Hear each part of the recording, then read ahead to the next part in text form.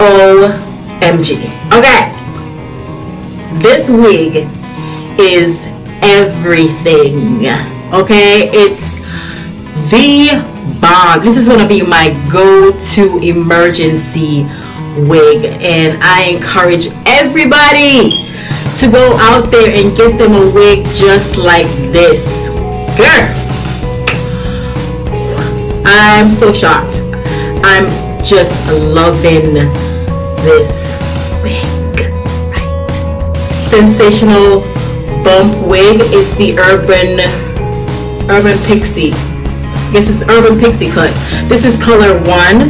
I guess they have it in all different colors and stuff like that. I don't know if you like the half blonde, half black. I would never do that. Like a full blonde or full red, full black. That's more me. But the half and half, no. It's so cute. Oh my god. So all I did was I put this wig on my head and I just kind of ran my fingers through it like that. First of all, when you put the wig on, don't pull it all the way on your forehead. Don't do that. Don't pull it. Put the wig on your hairline, okay? We don't want them to know that it's a wig, okay? So put on your hairline. First of all, I'm thinking people are going to ask me this is my real hair because it doesn't look wiggish at all, and it feels like human hair when it's pressed. It's not super soft. It's giving me that feeling like when you press your hair and you curl it. It doesn't give me wig. It doesn't look wiggish. It's easy. All I'm doing is just that. That's all I'm doing. Playing, running my fingers through it. That's all I'm doing, and that's all you need to do and go. Put my hair in some big twist. Put a stocking cap on my head so I can get my hair really super flat. This wig is also tight, so you don't have to worry. If you have a lot of hair, your hair is bumpy, don't worry because it's going to work for you. It has adjustable straps in the back too.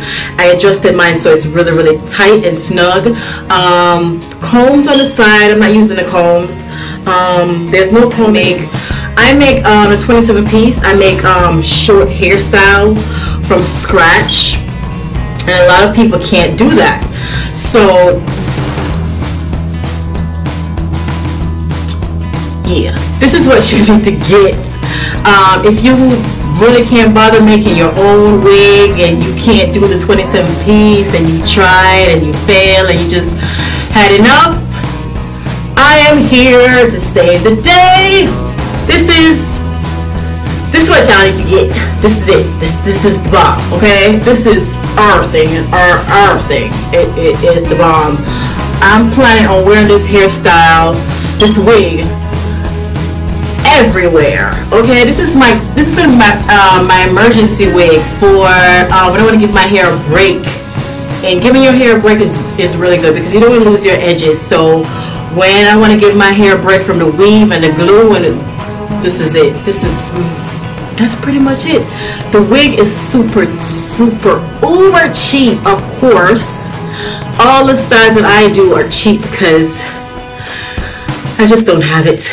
Okay, I like to look good, but I have to look good on a budget. Oh my god, let me show you how easy this wig is. I didn't even take it out the packet.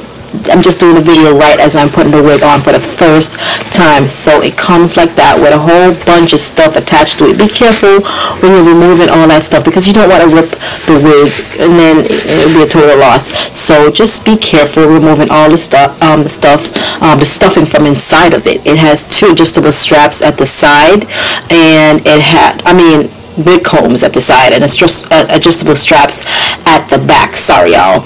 And I'm just going to remove everything I need to remove. Remember to take your time. You don't want to damage the wig at all, and adjust it so it's really snug on your head because the tighter it fits, the less it looks like a wig. So you want it to be really snug. You don't want, somebody to bump against you, accidentally bump into you and your wig falls to the floor. No, that's not happening. So I adjust my wig really tight, and I just put it on, use my brush, and I brushed it, use my fingers, and I just run my fingers through it like that and played with it, and that was pretty much it. It was so easy. Oh my god, of course it's a wig. It's not supposed to be hard. It's everything, y'all. Y'all would definitely love this wig.